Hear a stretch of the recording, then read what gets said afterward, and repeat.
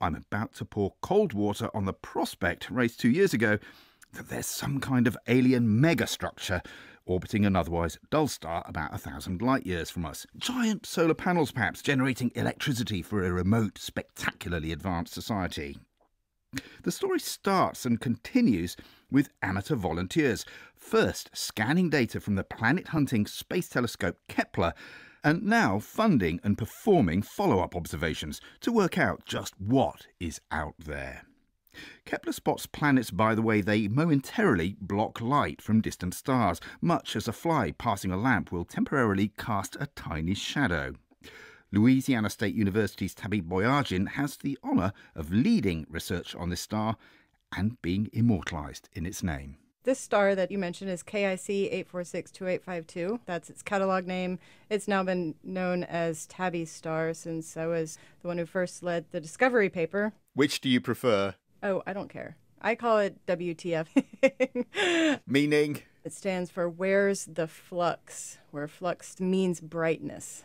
And that's the point, is that its flux, its brightness was changing in completely bizarre ways. Yeah, that's right. It had these very unique patterns in its brightness variations where for most of the time it was a constant brightness, but then every once in a while in a non-predictable manner, it would drop in its brightness from, a couple percent down to over 20%. Over 20%. I mean, this is a technique which Kepler was using in any case to look for planets, because you get a slight dip in the brightness of a star as a planet blots a little bit of it out on its orbit. But that's a regular process. Yeah, that's correct. That's called the transit method, and it's been extremely successful in finding planets. Kepler has found thousands of planets in this manner. So you got these data in from these amateur astronomers who are scanning the Kepler results, and they said, look, this is something that's behaving completely weirdly. And you said, where's the flux?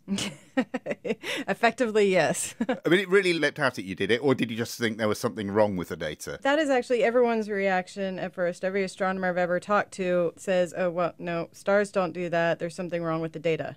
But we checked it in many, many different ways, and it all checked out to be good.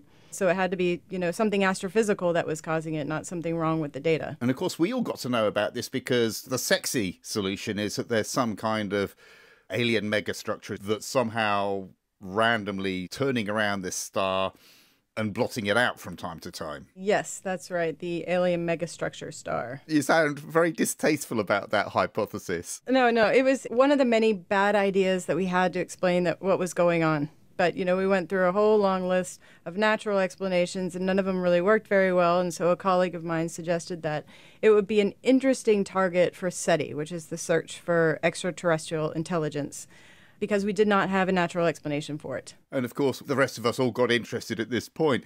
The point of your new paper is that you've actually taken a whole battery of telescopes to do quite long-term observations of the star.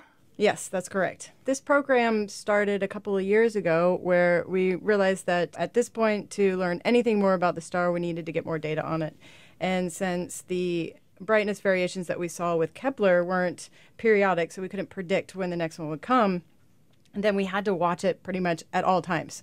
And so we can catch it doing something again.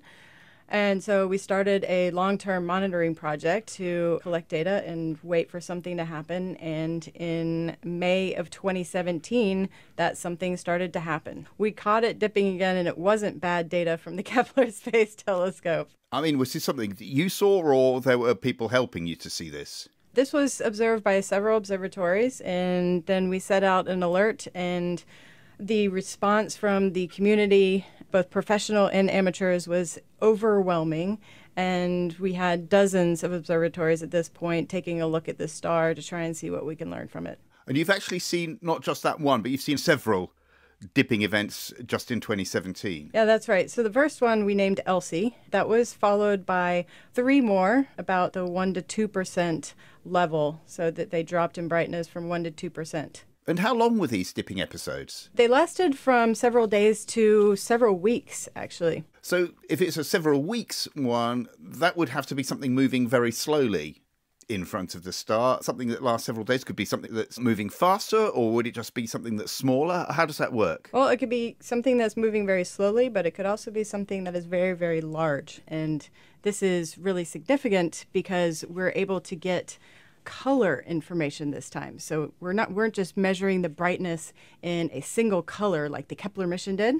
If you take these brightness measurements in different colors, you can actually get an idea of what kind of material is passing in between you and the star.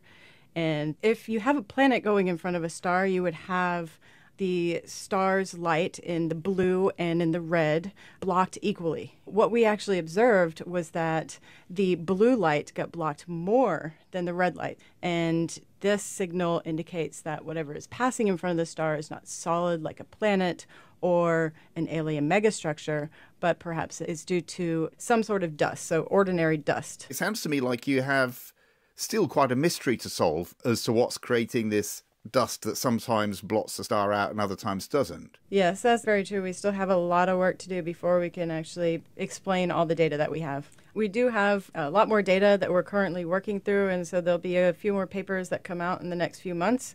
And we're also continuing this effort to monitor the star. We want to catch one of those big 20% dips like we saw with Kepler. If we catch a really, really big one, that will give us a lot more handle on, what is passing in front of the star and blocking out the light. The mystery lives on, and Tabby Boyargin remains on the case.